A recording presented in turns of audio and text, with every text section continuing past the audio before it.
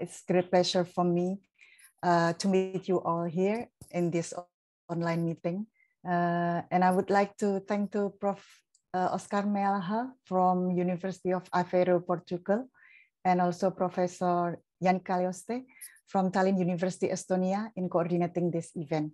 And also to Prof. Cesar Colazos from University of Cauca, Colombia, for the introduction at the beginning of this event. My name is Fela. I'm from Department of Architecture, Universitas Atmajaya, Yogyakarta, Indonesia. It is very late at night, nearly 11 o'clock at night, so I hope I wouldn't get a sleep during my presentation. The paper I'll present entitled Collecting a City's Collective Memory in Co-Productions of an Online Urban Design Learning Space. It was written with Dr. Chengzhi Peng from University of Sheffield in the UK. This study is motivated by the needs of students in urban design learning, where learners may produce responses as design proposal for bettering the urban environment concern. Urban context to understand urban context is something that learner needs to grapple with first in order to understand of how the forms and function of public urban space or places are interrelated to inhabitants' lived experiences. A more context-aware and sensitive design outcome resulting from investigating the social and architectural changes of building and places, connecting the memory of the past urban forms to the current issue is important. However, comprehensive historical studies and people's memory of a city are not always easily available and accessible to design thinking. So in this study, we draw the questions as how digital representations of urban spaces of a real city and instances of citizens' memory associated with the city can be assembled and linked to form a virtual social world in which urban design learning may take hold. We conducted a multi-stage experiment to explore how a 3D virtual city constructed with records of collective memory can affect urban design learning in higher education setting. We consider several propositions to bring forth the concept of city and collective memory to the constructions of a 3D virtual city. We began with a simple idea that initial instances of some person's memory associated with a particular segment of a city could be gathered into a collective memory bank as seeds to grow further. So the concept is like 3D models of a virtual city became an interface through which the process of remembering can be mediated.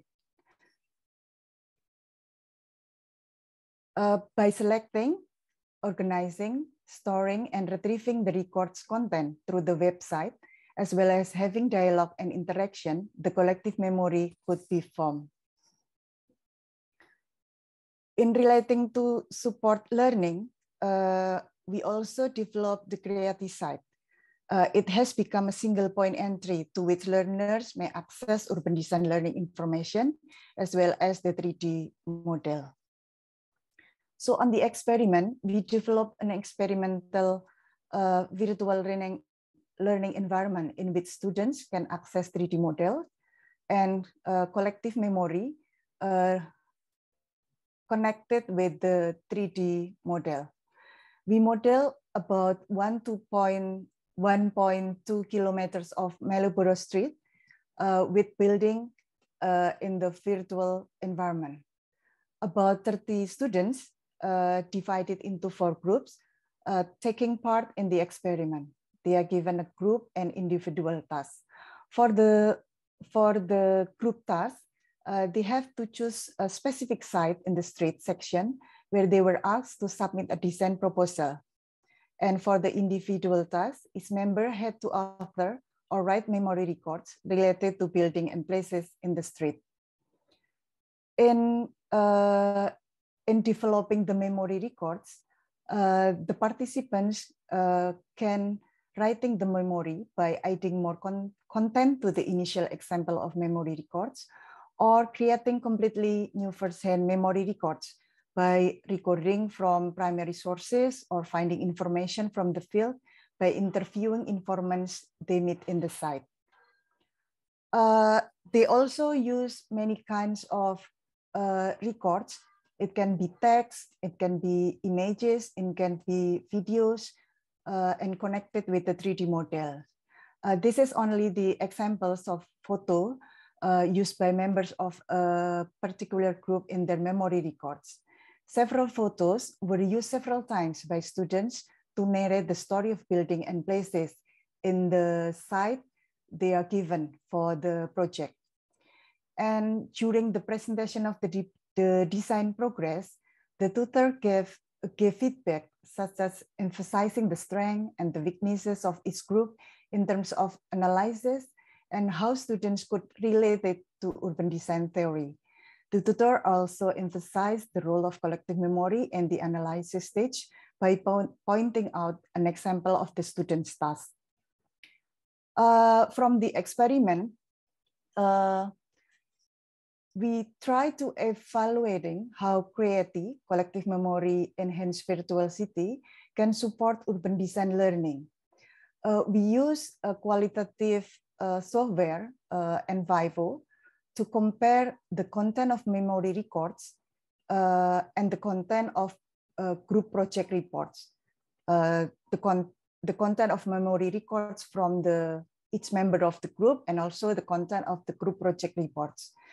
And also potential correlation between students' usage of memory records and the qualities of urban spaces in their design proposal. The content of the collective memory are coded and classifying into 15 parameters.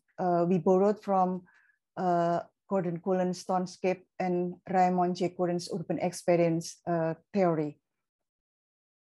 From the experiment, we find that the number of records in the content of collective memory and the design proposal report is significant. The content of collective memory records students collated into virtual city repository appeared significantly in their group design reports. From 15 parameters, we find that there are five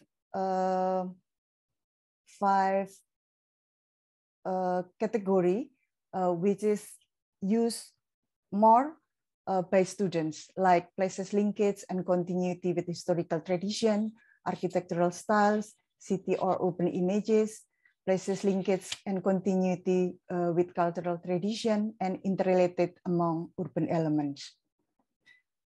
We also test and see the frequency word inquiry from the content of memory records and the group's proposal. There are intersections between the memory records from the design proposal submitted by each group. We can see from the monitor that like the words like building, streets, and then Malioboro, parking area, pedestrians are the words that are more frequently used by the students. Either it is written in the memory records or in the design proposal. The frequency word also indicate about the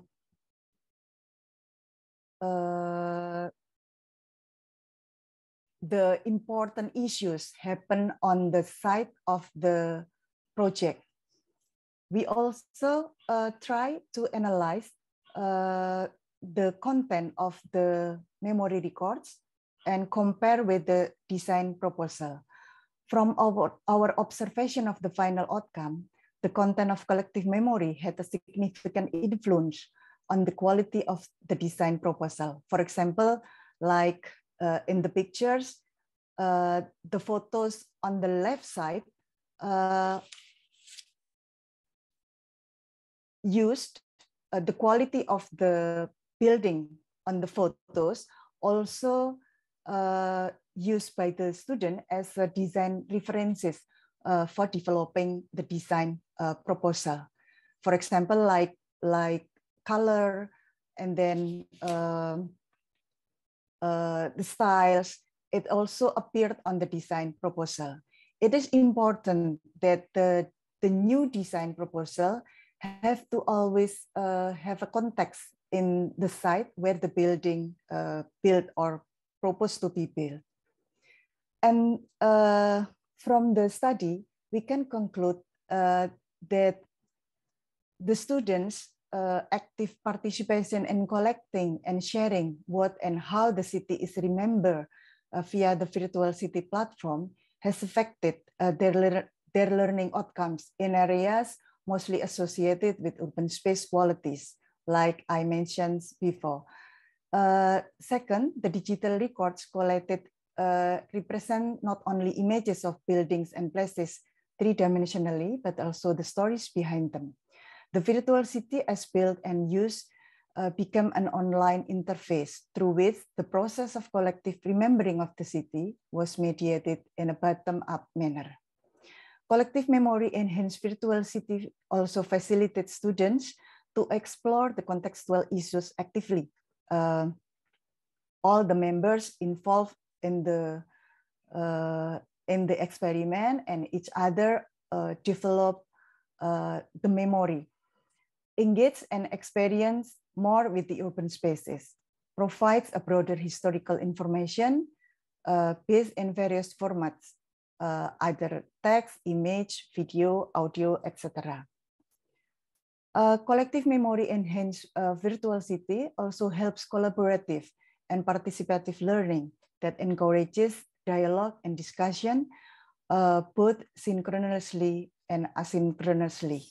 However, there are some aspects on this study which is not covered and need further study, like the structure of collective memory repository, the graphical interfaces for design references, and also applications of Creati to other design learning programs, such as architectural design studio or any other subject. I think that's all my presentation. Thank you for listening for the time.